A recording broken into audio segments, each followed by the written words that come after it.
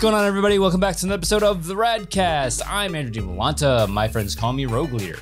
And I'm Nikki DiMolanta, and everybody calls me Dimmy. Before we get into today's episode, I got something special that we got in the mail.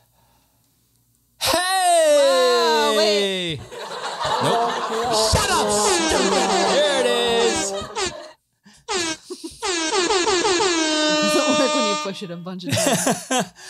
Our play button came in. Yay! Wow, we did it, Reddit. 100,000 subscribers. I'm using something to prop this up. Hi, Instagram. It's going to stay here the rest of the episode. Make sure it's not glaring, but yeah, 100,000 subscribers. Wow. We really did it. We really did it to them.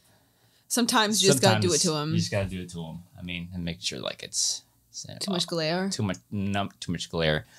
This is pretty cool. Yeah. It's the weird. Next one, 250. Next one is 1 million. Oh my God! Wow, they really that's such a disparity. They really ramp it up quick, huh? It goes. They've gotten like a couple. They've got a couple of awards to like 3 million, 5 million. There you go. Oh, okay, thank you. To like, you know, Blackpink got like 3 million subscriber. Like I give a shit. Yeah, it's like these one-off ones that they've done before, but like the general is like 100,000, 1 million, 1 million, and 100 million. I think is the next one. It's the diamond. That's kind of fucking crazy. Yeah, like you would think it would be not even 100,000. You would think it would be maybe 250, 500, 750. And then 1 million, but I guess maybe that's too many milestones. Yeah, like this is a really big milestone for us because like it is, yeah. 100, like you think about it, it's like 100,000 subscribers. It doesn't seem like a big thing nowadays with YouTube because like, you know, everybody has a fucking channel now and like, but it's like think about 100,000 people. That's like what, like an NFL stadium holds up to like 700. Like I don't know how much. No. But it depends on the stadium. It probably depends on the stadium or whatever. But like, that's a lot of people. A room full of 50 people is a lot. It is. Room full of 100 people is a lot. A room full of 1,000. Remember the last time I was in a room with 1,000 people? Probably Celebration. But I do remember specifically in Chicago that Schmodown live event. Yeah. In Chicago. I don't remember how many people were there. It was over. It was 1,000 people. Your first match? No. That was a couple hundred. The live event for the title. In that one theater with Alex and Strimshaw went after the title. Okay. That was a room full of 1,000 people. Oh, yes, I'm with you. I know what you're talking about. Yeah. Okay, took a second. Yeah. Yeah, but that was a room full of 1,000 people. That's a lot of people. That was. Multiply that by 100. That's a lot of people. That's how many people subscribe to our channel. So it's like, wow. That's crazy. Why? It's really weird because I like, well, I started this channel in 2011, like that, I think. So it's been a long time coming. I never thought we'd reach 100,000. Yeah. So and to have like something like on the wall, I put it up on the wall above my computer, and it's like that's really cool. That's 1 million. Here we come. The only thing I will say about this thing is like I wish they would use a different color for like the text because like when you look at it at a certain angle, it's just like you can't really see what it says. There's not much contrast. Yeah, there's not a lot of contrast in it. But we were just talking about that. That's the way people like things to look. Sleek and modern, yeah. Futuristic and not much contrast. And everything's like, chrome and white and plain. But, you know, you like simplistic things. I do like very simplistic things. This is a little too... I wish they're like... Because like the button itself is like mirror. And I get like why it's like it's silver and everything because the next one is the gold button for 1 million, and then after that is the diamond button, which only like I think 10 exists in the entire world. Yeah, well, so because it's got 100 million subscribers. Yeah, it's kind of dumb. Yeah, it's weird, but yeah, we got this. I got this in the mail yesterday. In fact, fun. I was like, oof, and I was on the treadmill when it came in because I got the notification on my phone. It's like, oh, your package has been delivered. I'm like. Immediately on the treadmill going, hey, check the front door for my package. I don't want anybody taking it. I know. I saw that like, what the fuck got delivered? And then I open the door and it's like a box from YouTube. I'm like, oh, gotcha. Word. Yeah, it came with like a letter of like, oh, you remember your first subscriber, your first 100 subscribers, your first 1,000 subscribers. You're definitely gonna remember your 100,000 subscribers because we have this funny plaque for you now. So it was. Why are you looking at me like that? I just zoned out for a second. Yeah, it's cool. It's fun. It's fun. I think that they're the gap is a bit big. But, you know, 100,000 to 1 million, that's kind of crazy. It gives you something to work for. It gives you a lot to work for. Yeah. Yeah. I'm not sure if I would ever want that many subscribers because I don't know. I feel like to be a successful YouTuber, you have to constantly working. You need to have that social media. Is YouTube a social media? Yeah. No. Yeah. No. It's you I have to consider have that social media mindset, which I do not have. YouTube is a little different than other social media platforms because like things like Instagram, TikTok, God, what's the other ones? X, things like that. They're very short form. X. Yeah. Wow. They're very short lived content. Like it's not that like evergreen type of stuff. YouTube is more evergreen stuff. Like you can, I constantly. Evergreen. Well, it's stuff that that can live on the platform and people will continually come back to it and find it useful. Like YouTube tutorials. I constantly go on like projects like, shit, how do I do that thing again? And I have that specific thing in a playlist. Like that's how you do it again. Your own playlist or other people? No, I have a private playlist of like tutorials. Oh, okay. I thought you meant you would like refer to your own videos. No. No, there's like a bunch of Blender stuff, a bunch of like, you know, especially now that I switched over to DaVinci Resolve, I have to like constantly go back. Like, how do I do that again? I go back to the playlist. Like, oh, there it is. So like, that's what sets YouTube apart from the other ones is like, there's just things that you can constantly, like the continuous, like, what's the word I'm looking for? Just things you would always fall back on. Especially like, it's just this little old category. It won't go on. It's been there forever. But like it is starting to try to keep up with like things like TikTok with like YouTube Shorts. So, and it's working. Social media. I know I've said it many times. Social media is so fucking exhausting. It is. It's so dumb how they all compete with each other. Yeah. They all try to compete with, but also emulate each other. And I think that that's just so exhausting and stupid. Like people talk about, I don't want TikTok. And then they go on like YouTube Shorts, which is basically the same fucking shit. But then they want, you know, they don't want this app because of X, Y, and Z. And they'd rather use this app because of A, B, and C. Whatever. I don't give a fuck. They all have their uses. I couldn't be, first of all, it, makes my skin crawl that influencer is even a profession. But I could never, because I feel like today's day and age, I know it's not like a requirement, but I feel like if you want to be like relevant, you need to have all the platforms. You know, here's my link tree, and here's where you can find my Instagram, you can find my TikTok, you can find my Twitter, and you can find my Amazon storefront. And like, it's too fucking much. Yeah. I don't even update. I have on my phone right now, I have an Instagram. Which you don't use. I'm getting there. A Twitter, a TikTok. Facebook is still hanging around. Yeah. You have to have Facebook if you want to have it. If you want an Instagram, which is stupid. Also, yes. Is that what I have? Yeah. I've never posted a single TikTok, and I don't intend to. I hardly ever post on Twitter. I can't remember the last time I did. I feel like it was somewhat recently. Yeah. Instagram. I think I posted there maybe. And your Instagram's private. Oh yeah, I definitely made it smaller and I made it private. Yeah, because like I don't know, we talked about it before with like I don't feel comfortable sharing pictures of our kid online. Yeah, unless it's to a very select. Yeah, a closed circuit. Yeah, for many reasons, but like I can't. I think the last time I posted on Instagram was like a year or two ago. Maybe, yeah. And then what was the other one I said? X. Facebook.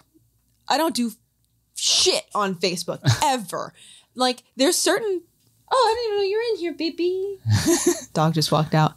I don't know. There's certain things that I keep around because I should have deleted Facebook by now if I really like looked inside my own, like if I really reflected on myself as a person, I should have deleted Facebook by now because I don't do shit on it. But I talk to certain people through the Facebook Messenger, which is a separate app. But I imagine you have to have a Facebook to use Facebook Messenger. I don't think you need to. it just makes it easier to keep track of things. Also, if I do anything with my Facebook, it's going to have a high degree of finality because my login email address to Facebook is my old ass UCF student email address. I think they might actually have forced you to change that. No. No? No. Oh, they forced me to change it. I don't know what the password is. So, you know, if I log out of my Facebook, I don't think I'll get back in.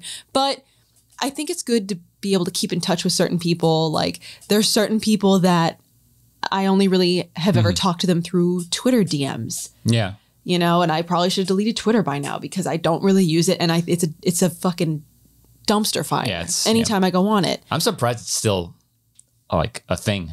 Exactly. Instagram, I don't really talk to anybody on Instagram. We send each other reels. Yeah. I talk to a couple people on Instagram, but that's about it. And TikTok. TikTok I like because that's actually a good way to like pass time, learn shit, you know, laugh at stuff. I send you TikToks daily. So I think out of them, my favorite. Oh, I don't know. I don't really consider YouTube to be social media, but I guess it kind of is. It is and it isn't.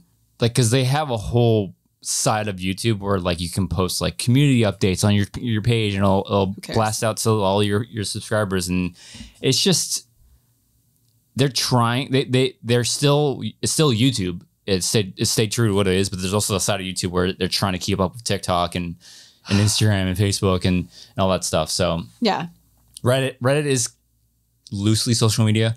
Reddit? Yeah. I would consider that to be almost more of social media. Well, I don't know. It depends on how you define social media. Yeah. Because, I mean, I would define Reddit as social media because you can like talk to people. It's a social, it's geared towards interaction. Yeah. So, but then again, people post pictures and videos. Yeah. I would consider it's just more of a forum type of. Yeah. Like old school forums and things like that. But yeah, I don't know. I can't really be bothered. And is Thread still a thing? Yes. What was that even? Is that like a shoot off of Twitter? It's Meta's response to Twitter, and it's terrible. It's like, well, I didn't fucking see that coming. And everybody, when it first comes out, everybody flocked to it, rushes to it, just like that. What was that? Mastodon. I think Threads. How'd that go, guys? Threads' downfall is discoverability. They didn't use a hashtag system. There's no way to get discovered on it. So it's people still use it. It's just like, when am I able? I haven't been on it in a while. I don't know if they are able to use hashtags yet, but it's like when it first launched, it's like, 1, when are we able to use hashtags? 2, when is it get integrated with Giphy? Oh yeah. Wait, you couldn't do any GIFs, or you just couldn't? You would have to upload it yourself, like download a GIF and then upload it. I just had a thought in my head, in my brain. You know how there's psychopaths out there that say GIF like GIF?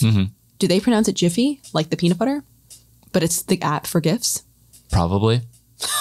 Read a book, okay? Read a book. Well, because what is graphic into... Don't ask me. GIF stand for? I think it's graphic with a G. And last time I checked, that's a hard G.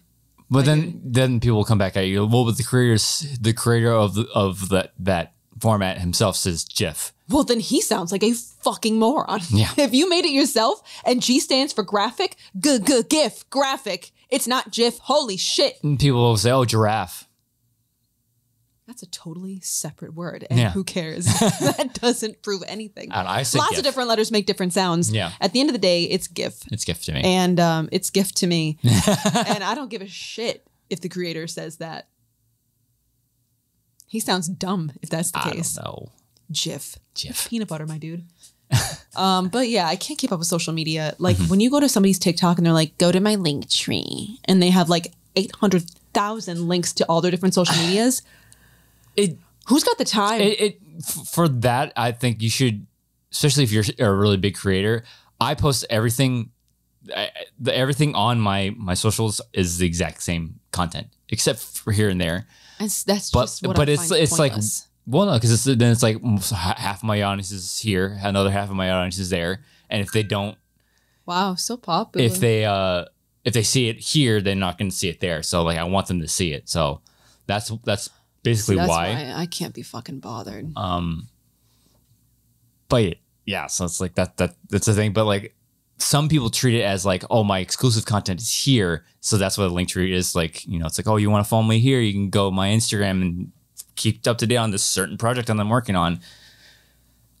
I don't know. That's just a way to get more followers on a certain app than another one. And it's like, it's weird because lately it feels like I've started over on TikTok. Like my videos don't get as many views. Although this last video that I posted is up to like, I think 22,000 likes now. TikTok algorithm is it's weird. It's weird. That's why like a lot of people are I started leaning into shorts because that's what got us to this point. Is that one stupid short that's been getting us a lot of traffic.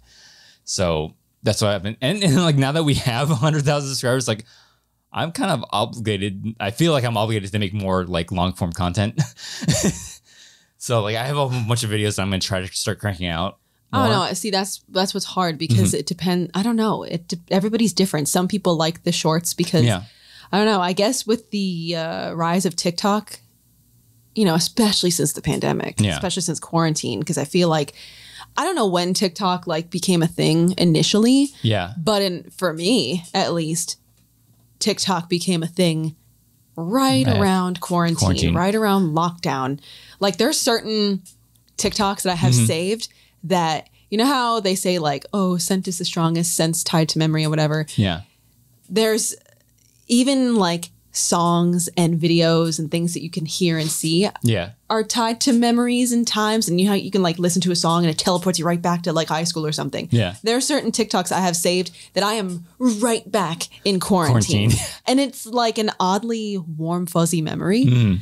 But for me, that's when TikTok really was like, oh, this is kind of fucking fun. Because like initially I was like, oh, this is just a bunch of fucking 13-year-olds dancing. Yeah, that's initially what I thought. That's what a lot of people think the TikTok is, which once you scroll enough and kind of get your algorithm tuned up a bit, then that's not what it is. Yeah, it's just weird now because like back when I first joined, that's when like the pool of like creators, I hate it. I really don't like that word. There's certain, I'll get to that in a second, but like influencers and creators. But like there was a huge flux of Star Wars content creators, and I was amongst that, and we all like sort of met each other during that time, and a lot of our content was doing really well.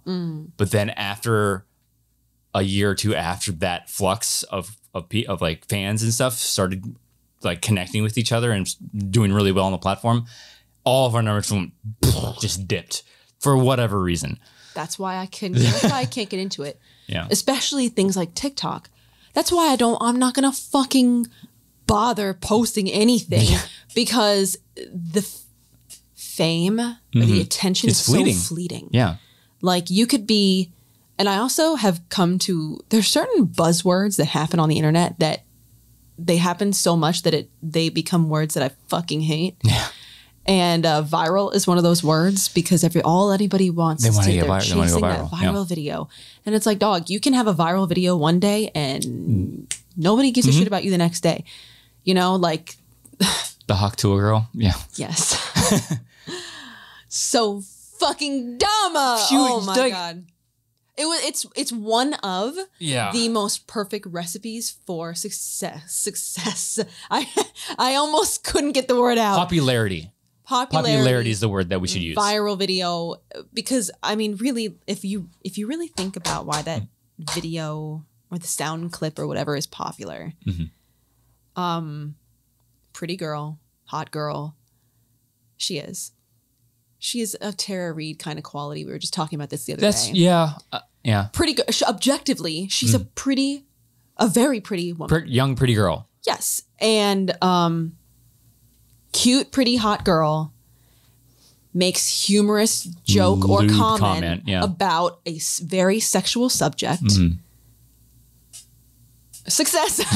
Because everybody out here these days is so thirsty and everybody loves to talk about sex all the time. We get to thirsty in a second.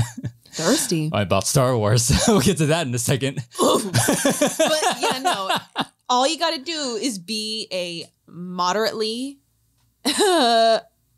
objectively attractive, woman, female, and make a either an actual reference to or a joke about something very overtly sexual, especially if it's funny and especially if it's catchy. Haktua, catchy, short, sweet, to the point. People be putting it on shirts already. I wouldn't doubt that somebody's got a tattoo of it or something. Why would you do that to your body? You know somebody's done that. Whether it's a tramp stamp or, I could see somebody getting one of these with it. Put it on, because she was talking about spitting on it, right? Just on it? On it. Could you imagine if somebody there's a man that would do that, got to give it that therapy. Seek fucking therapy.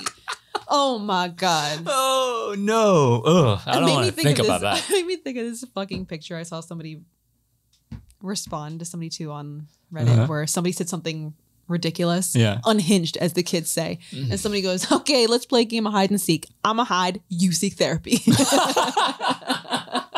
So if that's good. If you're out here tattooing your dick, please seek therapy. Do you know people have dick tattoos? I'm sure they do. There's lots of tattoos that are a bit unsavory. There's lots of things people are weird and gross. But yeah, anyways, that's a pretty solid recipe for success. Yeah. Popularity. Well, success. I heard that she got fired from her job, but then I also heard, don't know if it's true, that she got picked up by a talent agency. Doing what? I don't know what talent agency other than OnlyFans is going to pick her up for that kind of, what talent was displayed other than talking about that. So unless you're starting on OnlyFans, I'm not really sure what talent agency is going to dump all their money into that. Like what other dumb things on TikTok have gotten people popularity? Corn Kid. That's a little bit more understandable because it's funny. Kids being funny. It was a lot like I Like Turtles Kid. Yeah. It was a very like innocent kind of comment that like caught on. It's just, I think it's scary when it happens with kids. I think the Hawk Tour girl, I can't even stand saying it, is more in line with Catch Me Outside. Yeah. It's more in line with that. But see what happens? Look at what happened with Catch Me Outside girl. Oh. She is Honey Boo Boo. Notorious. Do you remember that? And now very rich. Yeah, fuck that kid. Yeah. Well, you shouldn't talk shit about kids, but also fuck them kids. But also fuck that kid. Like I don't know where she is now. Well, she got a whole show out of that out of being. Oh yeah, it wasn't like Here Comes Honey Boo Boo or something like that. Like because that whole Honey Boo Boo popularity came out of what, like a drag. Not drag, sorry. It wasn't like Dance Moms. No, it was a child. Oh my God, pageant. Oh, a beauty pageant or whatever? Yeah, child beauty pageant. First of all. And she was just... Why do those exist, first of all? Gross. Also seek therapy. Yes. But like she was just like the most outlandish kid out of the bunch and everybody latched on to it. Hey, listen, there are tons of outlandish kids out there. There are tons of kids that say the weirdest, dumbest shit, funniest shit every day. Our daughter included. Yes. It doesn't mean we need to be put her on famous. Yeah. It doesn't mean that we need to throw thousands and thousands and millions of dollars at these kids. I mean, it scares me when things like that happen with kids because, you worry about their safety. Yeah, because and you're robbing them of their childhood too. Robbing them of well, it depends on how much success and fame you get and how much money you get. Like a good example, I think, hello? Oh my God. Well, this is kind of like on top of, I almost took my headphones off and then I was like, fuck it. Yeah. But like a decent example would be a kid like all these fucking YouTube families that I can't stand. Yeah. You want to talk about like Ryan's World. If you got a kid out there, there's no fucking way you don't know what I'm talking about with Ryan's World. The fact that you got famous with your kid opening up toys. Yeah. But kids eat that shit up. But then you worry about Ryan as a person, as a human person. The fact that he's just, if we're going to call a spade, he's getting pimped out by his parents for money. Yeah. That's another reason why I don't really like posting our daughter online. A very secondary reason. Because it's not that I think we're going to get like rich and famous off of her. Yeah, but like, I also don't like the feeling of posting my kid for people that I don't even know. I haven't met in real life even. It just feels like I'm using my kid, pimping out my kid to get internet points. And I don't give a shit about how many likes I get, how many thumbs ups I get. It doesn't do anything for me. So that's part of why I don't do it. But then you think of a kid like Ryan, and I don't know how old he was when they first started that channel. He was young. 4 or 5 years old at least. I think he was like 5. And you wonder how much of his childhood is, because whenever you look at these family YouTube channels, what annoys me about it with our daughter watching a good amount of them is that they're constantly playing. Well, yes, it's much like all the other social medias. It's not a slice of life. It is, all we're seeing is the most perfect aspects of your life that you're willing to share with people. We don't get to see the bad stuff. We don't get to see the frustration. You don't see what happens when the camera's not rolling. Exactly. And you wonder, are these parents this happy-go-lucky off camera? Oh, Ryan, we want to play with you 24/7. What can we do? Or are they shoplifting because they can... Yeah, Ryan's mom. Yeah, because they want the thrill of stealing something. Trouble. Kleptomaniac over here. Homegirl has millions of dollars and needs to get her jimmies off by stealing. Go fuck yourself. But... you worry, and then it's a great point. Now Ryan, maybe when he's grown up, people might bully him about his mom, or they might bully him about things he said when he was fucking 5, because some of it's probably cringy and embarrassing. And then they have like this whole like I'm not getting the attention in the real world as I do on main character syndrome. Yeah, main character syndrome. Why isn't everyone giving me attention 24/7? Because nobody gives a fuck about you. Well, and I also think about another channel that our daughter watches. I would watch Ryan, I think, 10 out of 10 times before I watch A for Adley. Oh my God. I think we've said, I think we talked about it before, because like at least Ryan's World has a couple of different like videos and stuff where they attempt to be educational, and like the mom tries to explain like density of water when it's frozen and all that stuff.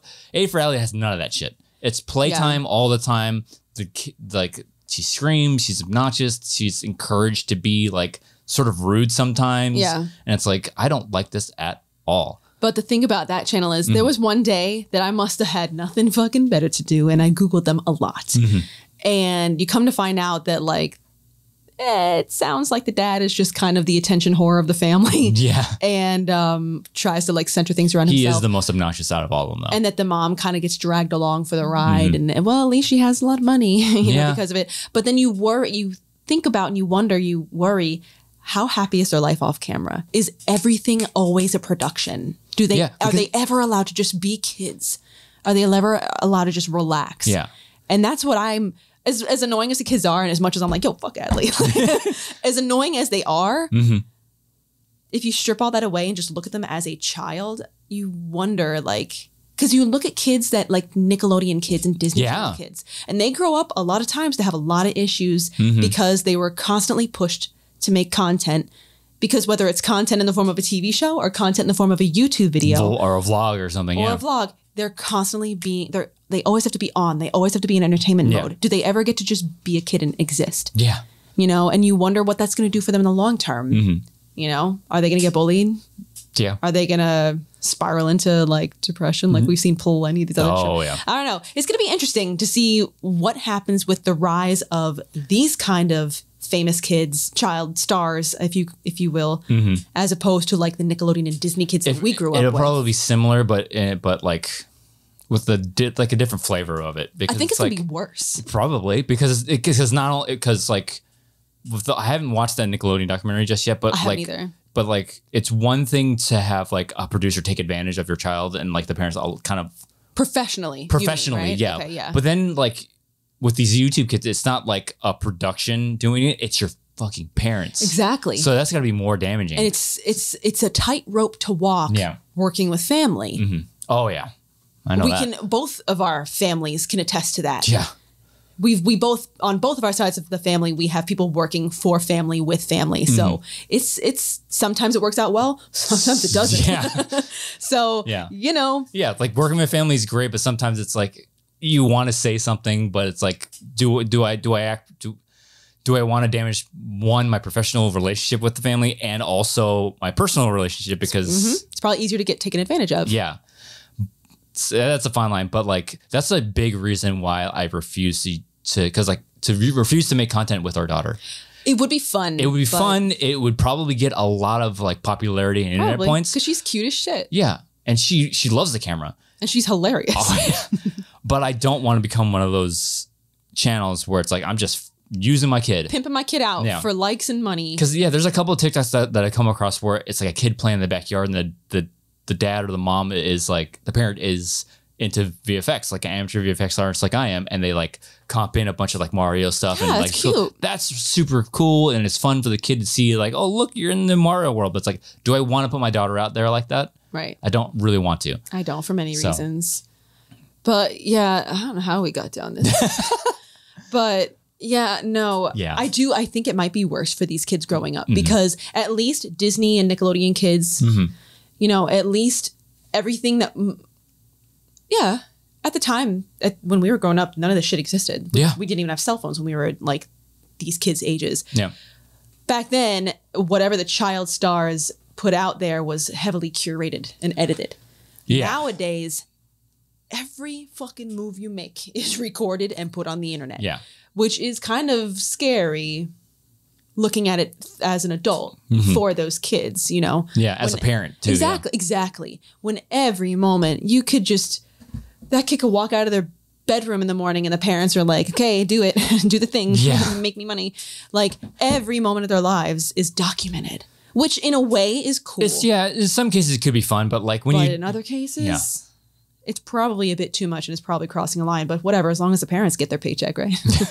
But I don't know. I would never. I know. I don't want to do that because like I said, like I'm going to try to do more stuff that leads into, because like this channel has gone through so many iterations of like, hey, I wanted to do some small VFX stuff. Didn't get any popularity. Then I got into movie reviews. Then I got into podcasting. Then it's like, now we're starting to hit a form where it's like, I'm back to where what I wanted to do originally was make short, like VFX based content, like filmmaking. I want to get back to that. And that's what seems to be popping off right now. Popping off. So I'm like, I'm gonna start leading into that. I'm gonna start making tutorials about this is how I do this. This is how I do that. And because like I said, like now that we have 100,000 subscribers, like I feel like I'm obligated to make other things and not just lean on like this one short that's been really popular. Oh, your mom was just telling us how she liked. She just leaves our podcast on. Well, no, but she was also telling us how she liked when I had the wine and I talked about stuff. Yeah. Maybe we should lean into that. Yeah. Mommy hasn't had a whole bottle of wine in a while. Yeah.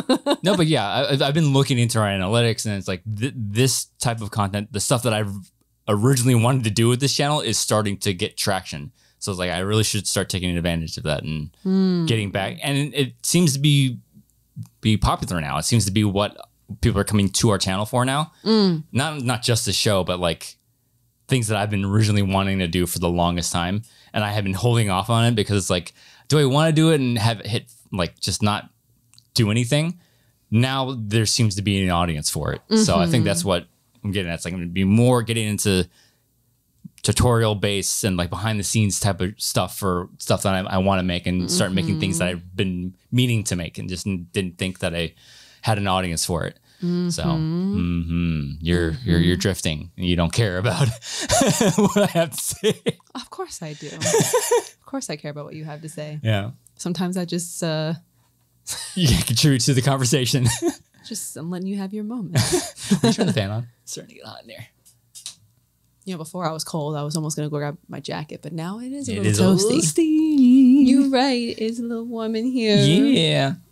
Yeah, but there's, like we were talking about before, like buzzwords, like... Oh my God. Content creator is one of them. Influencer is another. It's kind of it's along the same lines as entrepreneur.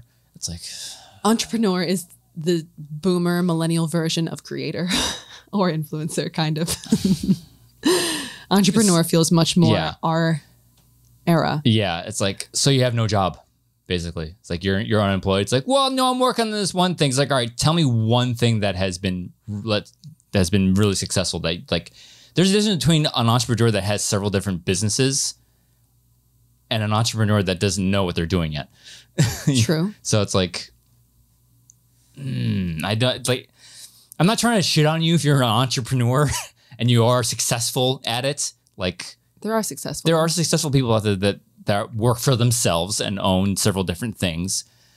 But like when I hear the word entrepreneur, it's like basically you don't know what you're doing. Spicy. I don't know. It's just one of those words where like I roll my eyes. Like, all right, so what do you actually do? Narrow it down. Narrow it down for me. It's like, oh, I own a franchise in this, and like, you know, it's like, okay, then didn't say that. Don't tell. Do you say entrepreneur on your resume?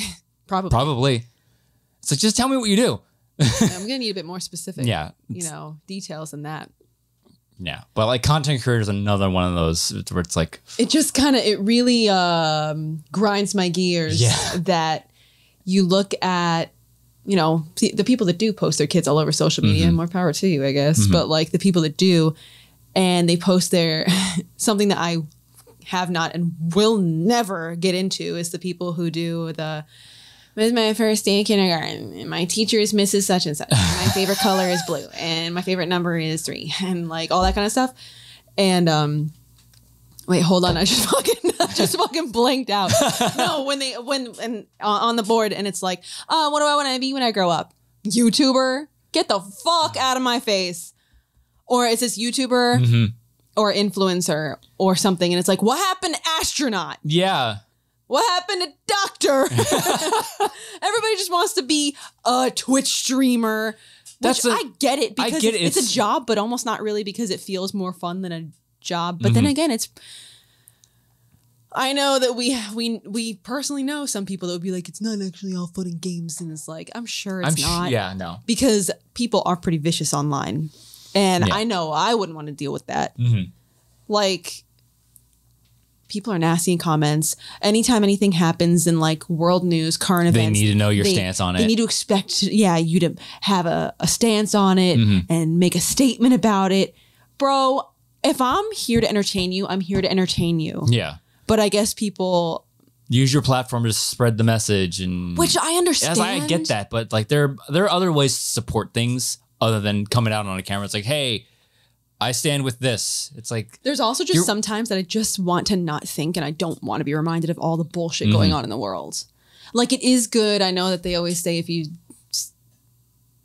don't stand for something, you'll fall for everything or something like that. Whatever the saying is. Like, I get it. Like most everybody has stances on stuff. Yeah. And opinions on political stuff and world news and all that kind of stuff.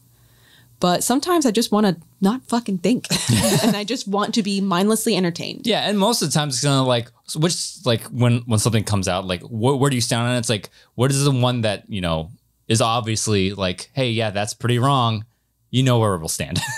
You know what I mean? Exactly. When it's like, when it's like so obvious, like, yeah, that was pretty shitty. Maybe they shouldn't do that.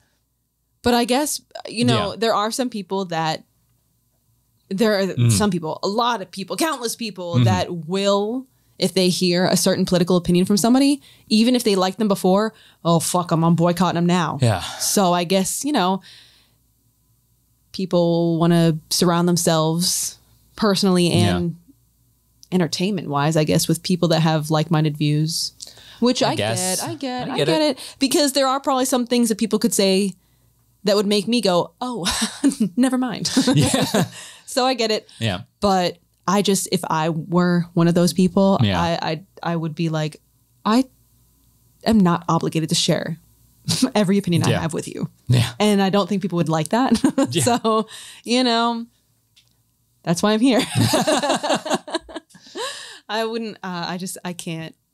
I see like Alex and Molly having to deal with all the bullshit that they deal with. And it's like, pass. Yeah. I'm good. It's like, there's certain things with like, you got to come out of a statement. It's like, but I follow you for Star Wars. Just, you know, I come to you to talk about Star Wars and see your opinion on this latest episode of The Acolyte. Would you think about it? Maybe there's certain things about it that you caught that I didn't.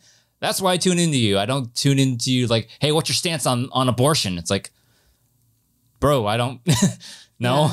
I talk about Star Wars. But at the same time, like half of me is like, I just want an escape. Like that's what my entertainment is. That's what my YouTube and my TikTok are for, is to escape from the bullshit of the world. Yeah. But at the same time, I do recognize that it is important for people with larger platforms to voice their opinion, to use them to make people feel seen, make people feel heard, make people feel included and all that kind of stuff. So I guess it's a good thing that that we're not big. That we don't have to really deal with that, you know. Yeah. But on a lighter note, we did talk about like thirst traps and like being thirsty on the internet. Yes. So I did mention the Acolyte a second ago because like, which I haven't been watching. I've watched. It's fine.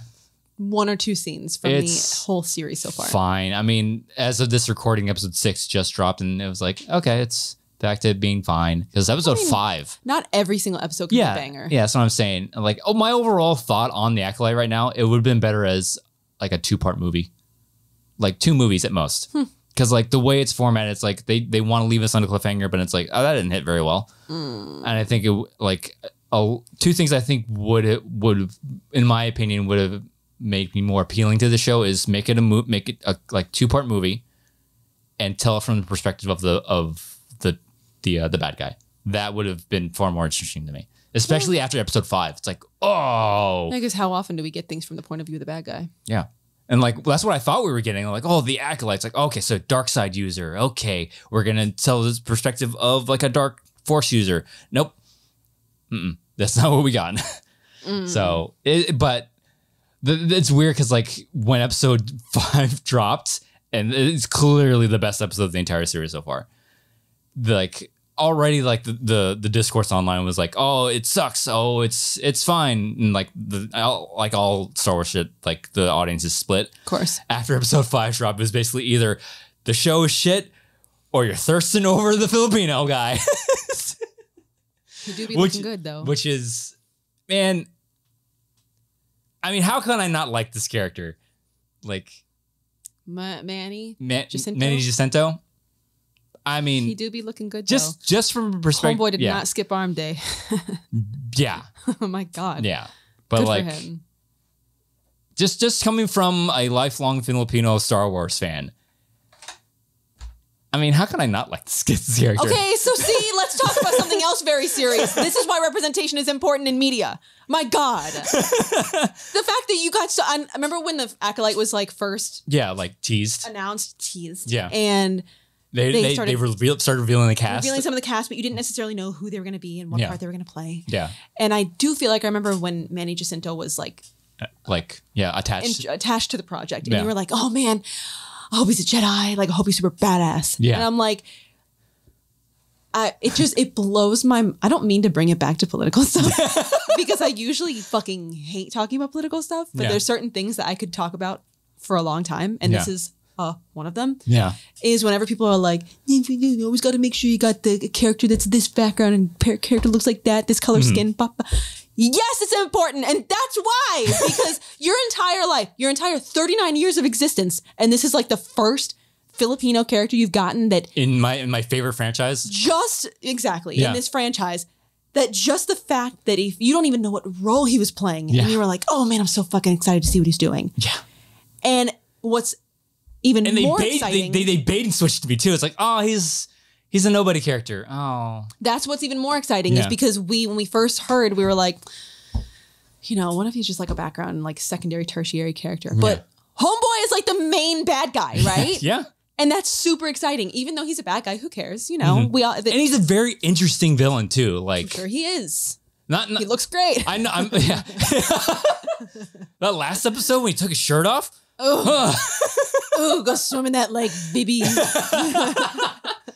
No, but it's like, I'm sure a lot of what I'm going to say about this character is kind of like tilted a little bit because like... Biased? I might be a little biased, but like generally he's a very interesting character from everything we've gotten from his reveal. Spoiler alert, he's the bad guy. Of him being revealed to be the Sith Lord, because like he's not actually said that he's a Sith just yet. But the fact of all these things, like he keeps saying things that adds layers onto a mystery and like revealing more things about like who he is. It's like, that's an interesting way to look at it. And also he did this one thing because like, again, spoiler, if you haven't seen Acolyte up until this point, kind of turn it off because I am getting into spoilers right here. This is one thing they did with his helmet. I don't know if you heard it. It's made of cortosis. And it, like, oh yes, cortosis. When you saw the fight, when the lightsaber struck his helmet, it like deactivated. It absorbs energy and like causes the lightsaber to short out momentarily. You told me about that. Yeah. One of the reasons why he wears it is to have an advantage over lightsaber wielding people and have an advantage in combat, but also it's like a sensory deprivation. Is that the right word? It cuts his senses off from the surrounding world. To make him feel more? To make him be more connected to the Force. Interesting. Because like he said this line, again, spoilers, and thing, it's like, because one of the characters asked him about like, what's with the helmet? And it's like when we were, because spoiler alert, he was a former Jedi. It's like when we were Padawans, when we cut off our senses in training. I was going to say, it's like a training helmet. Yeah, it's exactly what he's doing, but he's doing it during combat. So he can't see out of it? Very low, like the slits are like really tiny. So like it cuts his vision off, it cuts his hearing off, it cuts off his senses to the surrounding world. It's like, and he literally says like, so it's just you and the Force. It's like, that's awesome, because that's really cool. That's basically what you've been trained to do as a Padawan, is connect with the Force by cutting yourself off from all their senses. Don't trust your senses. Feel, don't think. Yeah, exactly. It's like, trust the Force enough to guide you to the correct spot. It's like such a wholesome thing for a bad guy to say. Yeah. He's using what he was taught as a Padawan and taking it to the next level. Cute. Good for him. Like, I hope he that's succeeds. Super cool. We haven't seen any Force wielder do that, to my knowledge, in canon until this character. That's so cool. And just add on to the fact that he is a Filipino. How exciting is that? That's cool. As like, because the second he was announced, like, I really hope he has a really, I don't care what he is, as long as it's a dope costume, that's my next cosplay. and then he gets revealed as the Sith Lord, and I'm not a big fan of the helmet. It looks really, I wish it looked a little bit different. I think the like mouth thing is kind of weird. Yes, and then also it like, when the black, like, I can't remember who, Hasbro came out, like, they're like, when the episode dropped, they announced like, here's the Black Series helmet of it, and it's copper. I'm like, I'd rather just be black with accents of copper. Yeah. Well, whatever.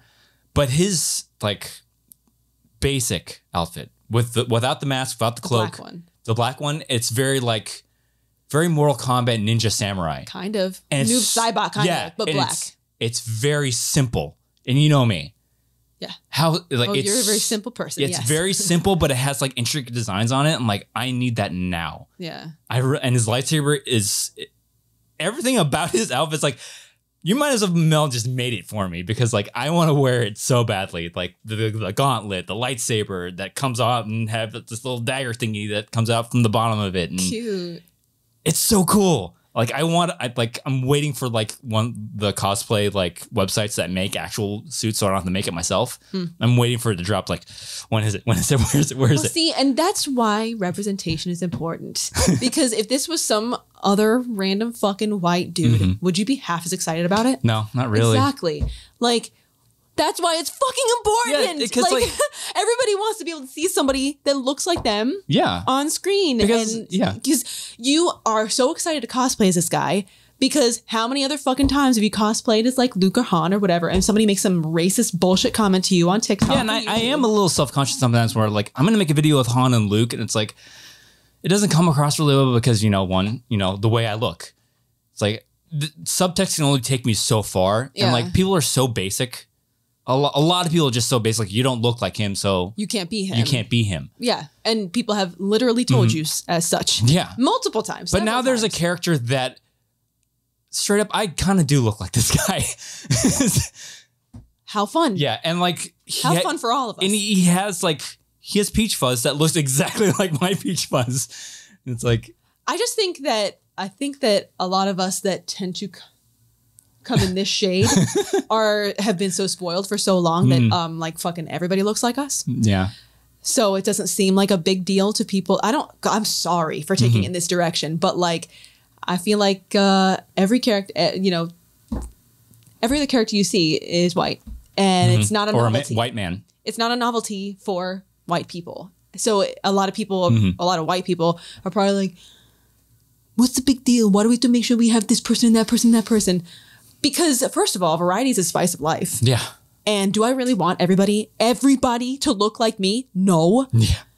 Like, and also it's important because you're a grown ass man and you're excited over seeing somebody that looks like you. Imagine the children out there watching, not even just Star Wars, everything. Yeah. A TV show. The fact that Blue's Clues for, the first 2 iterations of Steve, I know that they're not all Steve, but like Steve and then the second one, Joe. Joe. Yeah, Joe. Two white dudes, two nondescript white dudes. And then they have a Filipino cousin. And all of a sudden, boom, Josh comes along. Filipino Steve. And our daughter was so excited to learn that Josh is Filipino like her. They have a whole episode surrounding that. Hey, I'm Filipino. I'm proud to be a Filipino. Let me make this Filipino dish. Let's make this one Filipino dessert. Yeah. Let's make this other Filipino dish. And My Lola's coming over. She's so excited. We don't call your parents Lola and whatever the grandfather version is. Yeah. Yeah, it's a different dialect. I think it's Pangasinan. Whatever they're from, wherever he's from. Yeah. But just the fact that our daughter was like so super excited of like, oh my God, I'm Filipino. Like, that's why it's important. This tiny little human being excited over a connection that she can make with somebody on screen. Yeah. That's one of the reasons why it's so important. Yeah, there's certain aspects where it's like, I'm sorry that she has to grow up in the world that we live in right now. But then there are other things like blues like that, like diversity wise, like I'm glad she's growing up in this is because like I said, I've been a Star Wars fan my entire life, and it took close to 40 years for them to get a Filipino character in canon. Yeah. It took 40 years for them to get to do that. It's ridiculous. But also I feel like we're just in a kind of a transitional period, kind of, where, you know, when we were growing up, I don't want to say that. How do I not piss off half the internet? How do I want to say this without sounding like an asshole? But like when we were growing up, I don't know, the diversity thing wasn't really as, I hesitate to say the word pushed. Yeah. But it wasn't quite as prioritized. Yeah. Nowadays, I think that a lot of people are pushing against the diversity thing because it's different. People don't like change. Yeah. And they say that it feels disingenuous and that, oh, well, you know, I don't have a problem with, you know, people of different races. I have a problem with the fact that it's so forced. And it's like, listen, it might need to be this way for a while. It might need to be or feel forced for a while for it to become the new norm. To feel organic, yeah. To feel, to not feel forced. Yeah. We might have to go through this thing where it is kind of just pushed in your face over and over and over again, even though I don't really view it as such. I don't, But it might need to be that way for it to become the norm. Yeah. Like, if you walk out into the world, you go out to the grocery store, you go to Disney, you go to wherever you want to go, why shouldn't what I look at on screen be like what I'm seeing when I go out into the world? Yeah. Unless you live in a place where it is just one race, which if that's where you live, that's where you live. That's fine. But like we live in an area that is quite diverse. Oh yeah, I love how diverse our neighborhood is, and not even just the neighborhood, just like in general. But yeah, I see what you're saying. The school, the neighborhood, Yeah, it's like it's kind of a breath of fresh air. It's kind of refreshing, and shouldn't I know we have like a focus on kids because we have a fucking kid, but like it's important. It's important for people to see people that look different than them, to be able to find ways to relate to somebody that doesn't look like them, learn different things about different backgrounds. Isn't it fun to learn about different cultures? And I don't know, it blows my mind when I hear people get mad about representation, and it's probably, I'm assuming, mostly white people. Yeah, there's many reasons why we're seeing more diverse castings and stuff like that, because like a lot of the people that are making these shows are they themselves. They're diverse. Yeah. Yeah. Yeah. And it shouldn't fucking matter. Yeah. It's not like a black person's only going to put out one type of thing. Yeah. It's not like an Asian person's only going to be able to produce one kind of thing. It's almost as though it doesn't fucking really matter. Like, yeah, your background might influence certain things, choices that you make, but to pigeonhole somebody to be like, oh, well, just looking at the color of their skin. Yeah. I don't know. I just think it's kind of silly. I have my issues with the show, mainly like production wise. Like the writing is kind of flat sometimes. The editing is it's weird and transitionally sometimes, but like the thing I really applaud the show for is like how diverse it is. The two main leads aren't white. The villain isn't white. Like the two pillars of the show, the main antagonist and the main good guy, they're both Asian, which is awesome. The protagonist and the bad guy. The main protagonist and the main antagonist, is the guy from Squid Games. He's Korean.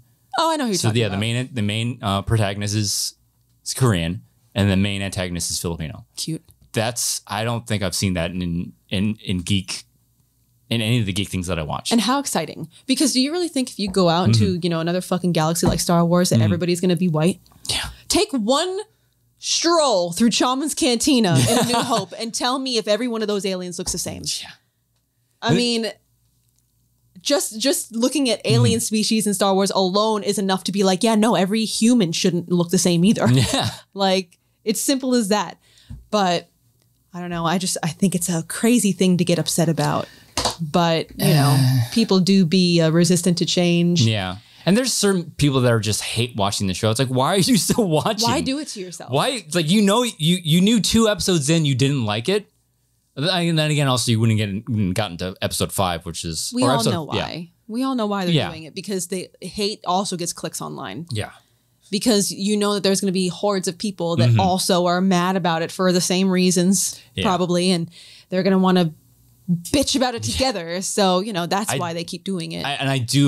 I really like the fight choreography in the show. It is so, like, because it's very wushu. And it's very, like, it's always what I wanted to see how I wanted to see Jedi fight. Is wushu... Kung Fu. So origin Chinese? Yes. Okay. Well, I was going to say, if we're just talking about the broad overarching martial arts umbrella, doesn't it kind of lend itself that it makes sense for there to be characters of Asian origin, considering that samurai have had such a heavy influence on Star Wars from its inception? Yeah, it is. So troubling. I understand that that's like Japan, and I understand wushu is like China, but like, you know, if we're talking about like martial arts in general, they all come from many different countries, so it kind of lends itself to that. Yeah. So, you know, about time. There was like the action in this is very like Chinese cinema type, like Jackie Chan. Like you can see like influence of Jackie Chan, Jet Li, Donnie Yen. Not so much Bruce Lee's style. Donnie Yen, like when you look at like a Donnie Yen or like a Jet Li movie, like how the way that the way that they move, the way that they jump from like place to place, it's very influenced by that. And I'm like, I've been waiting for this kind of action in Star Wars for a long time. Because like there's one time in Revenge of the Sith where Anakin and Obi-Wan jump on that one like pole and they're like struggling to keep their balance. Like you've seen other people like just like jump on like there's no effort to balance on that. It's like I thought Jedi were supposed to be really good at balance and they're struggling to like whoa the bar is stumbling. I don't mean to shit on Revenge of the Sith. I love that movie, but like it has its short. The conversation, especially after episode 5, has been like, oh my god, like they're pitting the action of that against Revenge of the Sith. It's like one, they're two different styles, two very different choreographers and 2 different eras. It's like I like how like each iteration of Star Wars have given us eras of how people fight. There's the prequel way of fighting, then there's the sequel way of fighting, and now there's this other way of how the Jedi are. They're really at the height of their powers, and it's hundreds of years before the prequels. I expect them to move and fight differently. Yeah, it's almost as though things evolve over time. And I really enjoy this style because it's the right amount of choreographed flash mixed with practical movement. The problem I have especially with the Revenge of the Sith fight is it is so overly choreographed. There's no rhythm or flavor to it. It's mostly flash, less what did you use? Choreography. Practical movement. Practical movement. It's like the practical movement is almost out the window there, and a lot of it's just this.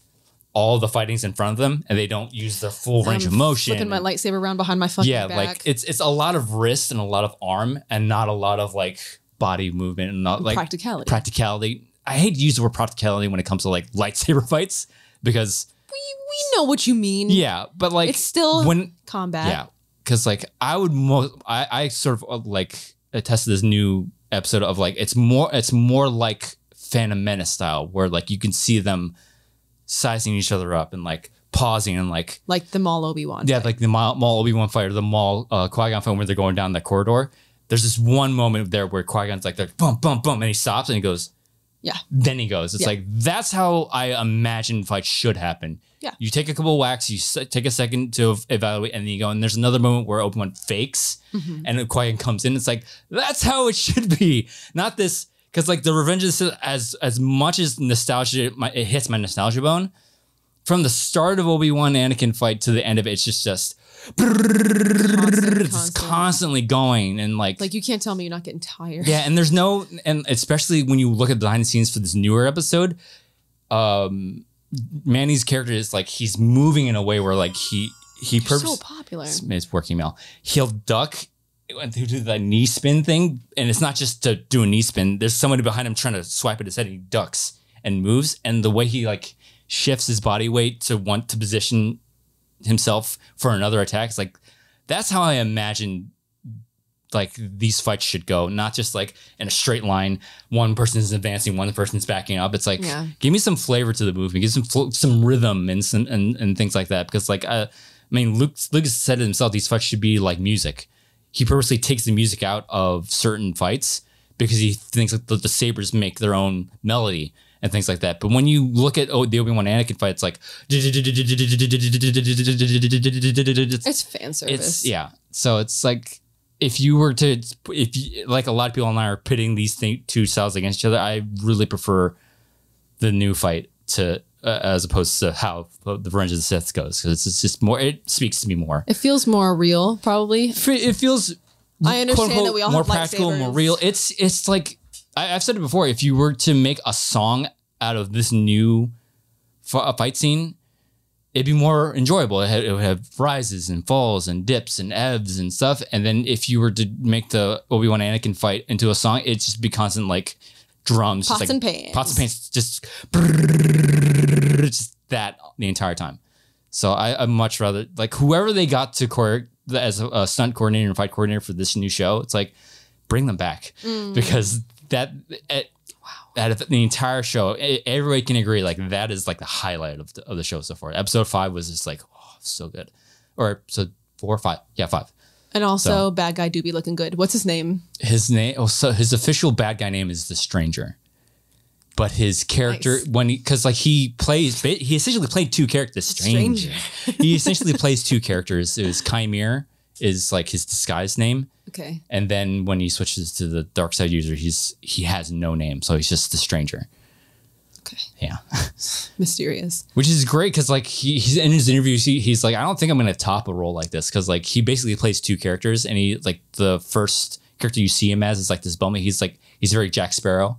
He's like very like aloof and like, oh, I'm a bumbling idiot, so you wouldn't suspect me to be the bad guy. But then when the mask comes off, it's like his voice changes dramatically. It's like I gotta be honest, he might be the one that draws me in to watch the show. I don't, because if I am in a cosplay as this guy, I'm gonna have to hit the gym a bit, because like his arms. Oh no, that sounds awful. His arms, like bro, like there's one like he like before he offs someone in the Jedi, like he's like in a struggle with them. It's like, bro, man, your biceps and like your forearms and your traps and your biceps and yeah. He just showed me a clip where he like takes all his clothes off and he's got to wash the dirt off of him and like goes into a lake and goes for a jaunty little dip, a little swim, and like at one point he kind of like comes out of the water just enough to where it's like just this is up, and I'm like, oh my god, wow. Good for you, man. That's another again about the representation thing. It's like over the years of like, especially like with like the Marvel and like Henry Cavill and DC, it's like everybody's thirsting over these white dudes, and it's like for good reason. For good reason, they're like you're looking good. And who's like, about to be a dad, by the way. Congrats to him. Yeah. Wow. But it's like, oh yeah, of course, like, white dude looks good. But then it's like you see all these TikToks and everybody thirsting over this Filipino guy. I'm like, okay, so we are hot. Okay. It's almost as though it's important. Oh my god. Okay, I guess we can be hot too. Cool. How validating. Oh my god. It's almost as though it's important. Get out of my fucking face. And I do like another thing that I do appreciate is like he's not like he's not like no, can't wipe my ass Jack. He's not like, damn, bro's juicing. Yeah, like, he it's very attainable. I mean, you have to spend a lot of fucking time in the gym, probably with a trainer. But it's not unrealistic. It's not unrealistic, and it's appropriate for his form, right? And for the way he moves, like for his frame. It's appropriate for how he is. How his character moves and all that stuff. It's like, oh, okay, yeah, that makes sense for him to be it's appropriate for him to be that, not that cut. Yeah. He's cut. He's not like swollen. Well, because like, who's a good example? Henry Cavill. I don't want to talk shit about Henry Cavill. No, but it's appropriate for him to be that big because he's fucking if Superman. he's like fucking Superman, if you got lats and traps and delts and whatever to the point where you can't even put your fucking arms down, yeah, that's not really practical. Mm-hmm. But yeah, I mean, he's doing good. He did a great job. He looks great. If I am gonna, there's two things that will have to happen if and when I do cosplay as this character. Number one, I'm gonna have to hit the weights. Oh no! Oh no! And number two, I'm gonna have to get a wig because his hair is very different to mine.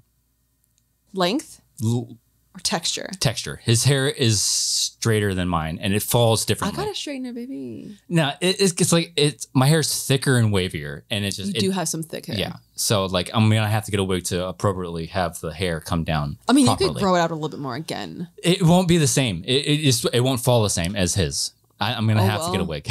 Oh well.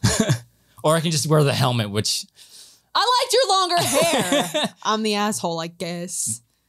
Whatever. Yeah. I might actually have to go back and watch The Good Place because there's a clip that I put back to back on TikTok, and it's funny. Like I saw a clip from the show. It's like people keep calling me Taiwanese, and I'm Filipino. That's racist. I'm like, oh my god, you're so popular. I haven't gotten a single notification. It's all the TikTok comments in my last video. Except for this, my fucking lady app.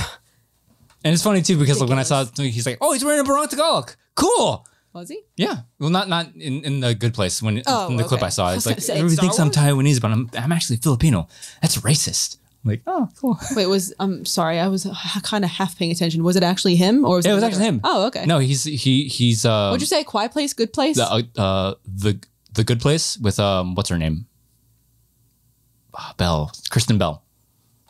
It's a NBC show. I heard really good things about it. I thought you said A Quiet Place, and I thought that it was that one. Also a good John movie. Krasinski and what's her face? Emily Blunt, his wife. Emily Blunt, his wife, and then they're on a boat and they got to be quiet. No, that's the one with Sandra Bullock. What's that one called? That I don't know what that. The one with Sandra Bullock and she's wearing the bird blindfold. something bird. Also heard some good things about that one. A Quiet Place is. That's the one with the alien that you can't make sounds. So you don't open a bag of chips. That is a fantastic movie. Such a good movie. They actually they had the sequel, which I don't think was as good. I haven't seen it yet. And then there's the prequel to it that I heard really good things about. Sandra Bullock blindfold movie. Bird Box. Bird Box. That's what it is. There you go. That's the one. I like how I didn't even finish my search. It goes, did you want to search for Sandra Bullock blindfold? Like, yep. That's exactly what I'm looking for. Thank you. I've definitely seen all these movies. I can't believe didn't remember. You didn't remember those movies. I've seen every single one of them. They're all very enriching.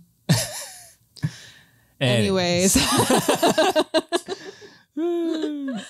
Anyways, to sum it up, there's a Filipino dude in Star Wars. I'm super excited about him. To wrap it up, representation's important. Keep your kids off social media. Protect their youth. And we reached 100,000 subscribers. There you go. There's the TLDR. TLDR of this episode. Join us next week when I go on a rant about something else I could talk about for a very long time that happens to have kind of a political theme to it. I won't do that. No, yeah, no. I'm not going to do that. That's probably the most political we'll get is representation. I don't know what my deal is today, but yeah, it just felt right. It felt right. You start talking about, Filipino people on The Acolyte and it just felt right. Whatever. Anyways. So we'll go ahead and end here.